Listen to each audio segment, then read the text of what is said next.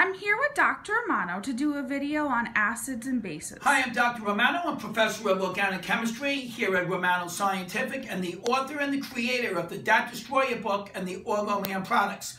I want to do a nice problem with you for the DAT exam on acid-base theory. So come along and let's have a look.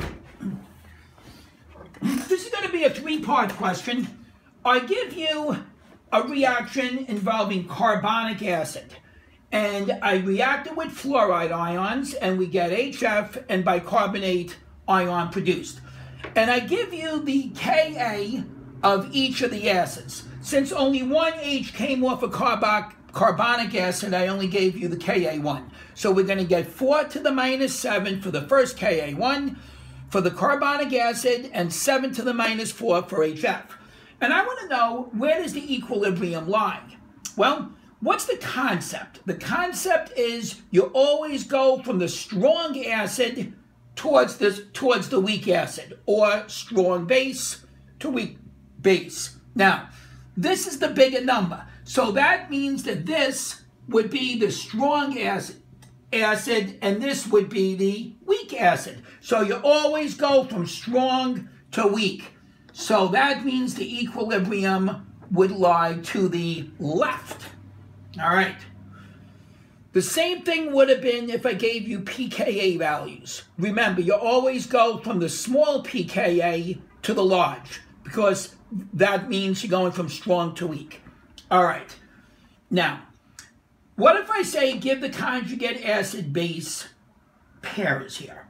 Well, we see here that this is carbonic acid, so this is the acid. H2CO3 is the acid. And that means that HCO3 minus would be the conjugate base.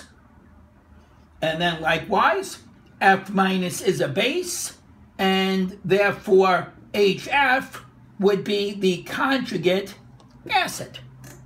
All right, very important question. Part C.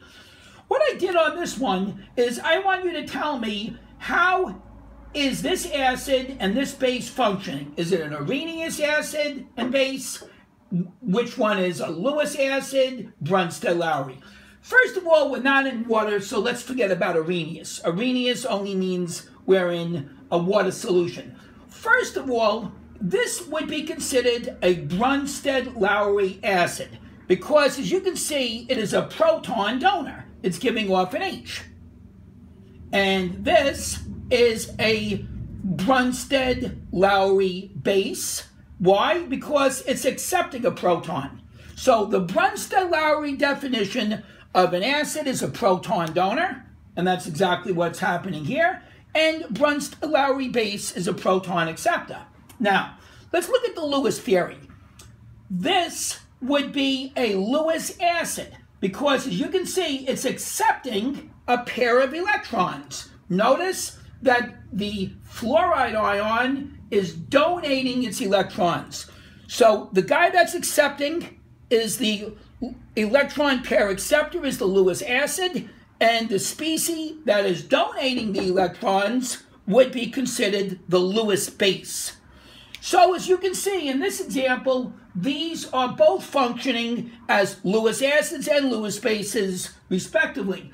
Make sure you understand this question, and this should give you some good concepts for the DAT exam. All right, I'll see you in study group. Bye-bye.